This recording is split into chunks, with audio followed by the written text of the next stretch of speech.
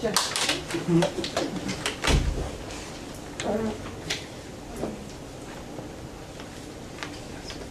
was wondering if you could explore the connection between responsible cooperative citizenship and the modern political structure, the more traditional political structure. I think you said at one point that if they're cooperating, then all well and good and can make progress. But I guess I'm wondering if we looked at the four global issues, and you think of the ability of I think of what Martin Laughlin and people hang on to, the idea that the state has this parent power too, that can really accomplish change in ways that the cooperative movement can obviously contribute. I mean, you've brought it to life in such a great way. But you know, is there a cooperation that's imagined in this, or is it really so much can be accomplished by cooperative citizenship? There's almost a passing away of the more traditional state, which I don't think you are saying. No, I just wondered if you could explore that. No, thank you so much for that question, because that allows me now to go on longer.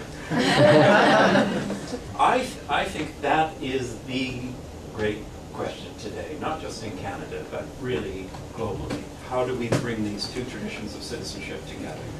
The people who are working within the institutions of modern representative participation, reform it from within, the deliberative Democrats, the multiculturalists, the multi-religion, people who are trying to gain recognition for diversity and so on from inside these institutions, or trying to get social and economic rights spread around the world and so on. And then our cooperative citizens who say, well, that's a waste of time, because these representative, this very small sphere of democratic participation is surrounded by these institutions and processes that are protected by Tier 1 rights. And so you'll keep trying, but it'll be very limited. So everybody under 35 doesn't vote anymore. They say, I'm going to be a good citizen, but I'm going to be a good cooperative citizen. So the great tragedy of Canada today, of course, is the reforming modernists and the cooperatives barely talk to each other. You bring them together at a workshop, and the modern citizens, when they're trying to think of some kind of institutional change, they want a new mode of recognition in the public sphere, they hardly ever consult the cooperativists. The cooperatives, when they get going on local self-reliance and so on, almost never talk to their political representatives. And it's a real tragedy. It's the division of the progressive forces in the 20th century into these two features, and we see it over and over again in turnout at elections and so on. And it's very, what the problem is not to see these two traditions as opposed to each other and mutually exclusive, but how can we combine together the best features of both? And it's really very hard to do, and it's very hard to get cooperative citizens who are also organizing co-ops and global networks to get interested in party politics. On the other hand, people who are interested in party politics and reform from within don't really think of these cooperative citizens as engaged in citizenship. That's the point I'm trying to make. They're serving the public good, which you want to do too, and they're doing it in a very distinctive way. And the thing to do is, how do we bring them together? I'm lucky enough to live in Victoria. My MP is Denise Savoie. It's about the only person in Canada I know who lives in both these worlds. She's a representative from Victoria in the federal parliament. When she goes home to Victoria, she's an active agent in every cooperative movement, in the 100-mile diet, everything imaginable. But most of us don't have that much time. But I think we need to find ways to bring the best of these two traditions together. And it's really quite a deep problem, because if you speak to people in Europe who are interested in democratic reform, say religious pluralism in the public sphere, you say, well, there are all these co-ops that are dealing with immigrants, Muslim immigrants in Europe, and they're inventing all these creative ways of integrating them into local communities and getting local Christian communities to be friends with them and interact with them non-violently. What Paul Gilroy calls conviviality from the bottom up, right? But the high-flying theorists of reform politics don't even talk to them. And on the other hand, everybody that writes about these cooperative citizens is kind of given up on the representative institutions. So we can, so that's why I'm so interested in how can we get academic research on these global problems in relations of mutual education between cooperative movements and reform representative institutions, if you see what I mean. Yeah. Yes. I have a question about, you know, at the end of your talk, you talked about how religion is sort of this engager in politics and stuff. And one thing that I found really difficult to understand in terms of civic engagement was when we look at American culture wars, and how really it's just like it's always a volley of non-cooperation, non-engagement really in a dialogue. So I was wondering what's your thoughts on that kind of, because it seems in Canada as well, it's like it's this sort of, this culture war is spreading all around. So. Yes. Here I'll make a very crude distinction, and I realize I'm in a room with people who know these distinctions much better than I do. But the religious, or the aspect of religious traditions that I was talking about were people who see in their religious beliefs that the ground of our being is relations of love, God's love. And so relationships of, enacting relationships of love or nonviolence, mutual cooperation, we're manifesting God's presence in the world. Now, a lot of the Christian right is not that view of what Christianity is all about. It's a very different view, very different interpretation of the New Testament and the Gospels than this one.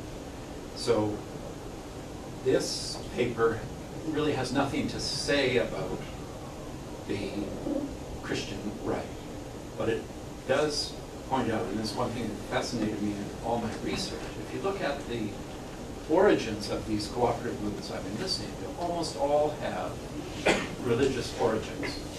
And the religion is driven by, I mean, it starts with the Quakers in Europe in the 17th century, Mennonites, Hutterites, nonviolence, love. It's not about power, it's not about justice and retribution and so on. Justice is giving relations of mutual love and building them up from the ground up. I was giving the Oxford Amnesty International lecture this year on this topic, and they put me up at Ruskin College. So here's Ruskin is one of the great cooperativists of the early 20th century, late 19th century, also peace and nonviolence, anti-imperial, deeply religious person. And so when I talk about the religious sources of this cooperative citizenship, I'm thinking of Muslims, Christians, Hindus, indigenous people who see that their spiritual traditions have this view, just to put it very crudely, that the ground of our being is relationships of mutual love. Whereas the Christian right discussion is a very different structure of argument. And I don't have much, that I don't study the Christian right that much. I'm sure I should. The loudest voices. Well, but are they? I mean, they're the loudest, but if you look at all the Quaker schools, you look at 20% of Americans still investing in cooperative savings. They missed the whole financial crisis. The co-op survived untouched. I guess everyone knows this. You earned a healthy 11% if you had kept your money in cooperative savings and loans. And so there's a whole counter-tradition, sort of It's a Wonderful Life, Jimmy Stewart savings and loans people, which carry on. They don't have a loud voice in American life, but they carry on these community organizations in quite astonishingly resilient way.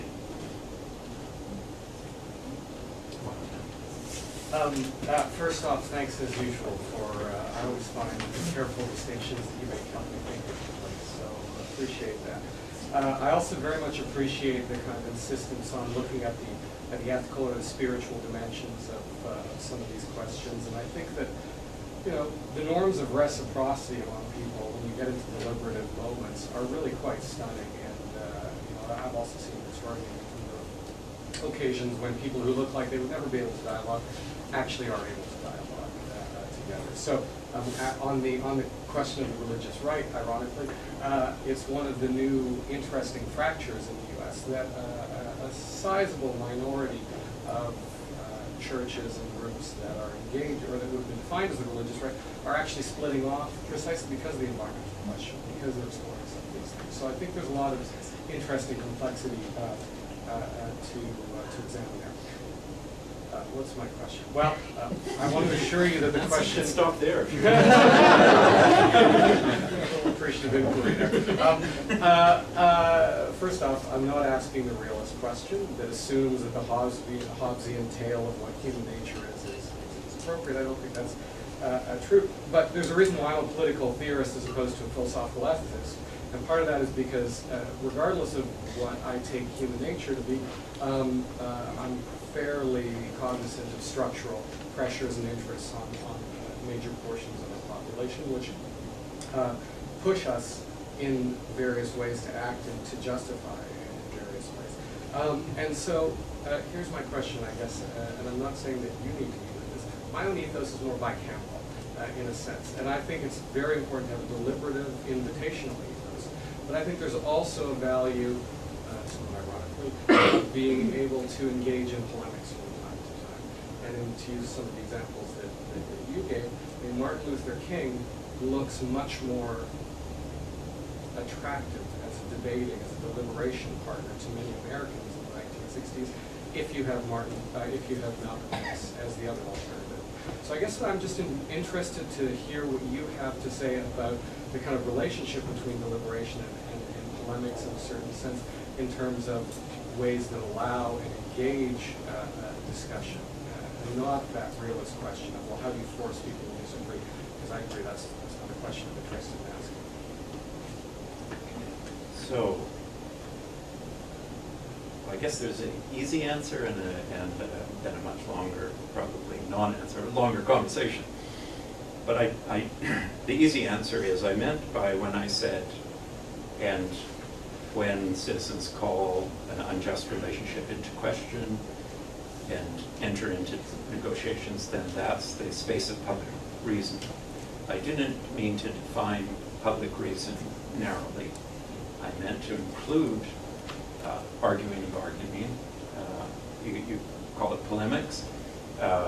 Also, I included within it what I call these networks of negotiation, which are, they're non-violent, but they put pressure on Nike and so on to force them to the table by boycotting their products around the world, or on the West Coast to boycott forest products that aren't harvested in an environmentally sound way.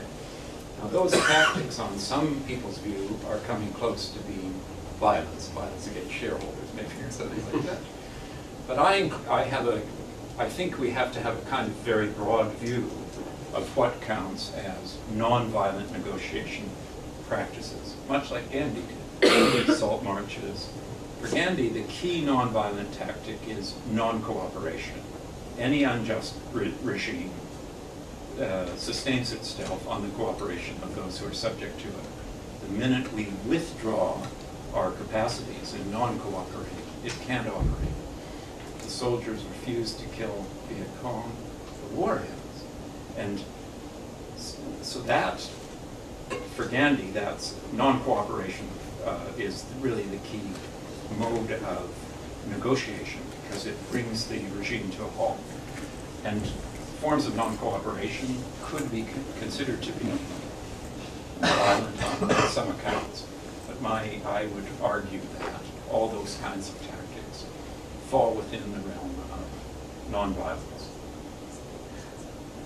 And then the second question, the longer question is, what does the realist say in reply? I think they're more effective. They are actually more effective than armed violence. I think King will outlast Malcolm X. I realize in reality, people got frustrated with King's techniques of nonviolence and of love and his wonderful speeches and so on. And they turned to Malcolm X and they returned to violence. The Black Panthers came on the scene and it looked very attractive, this violence. And the literature in the 60s really very interesting. There was a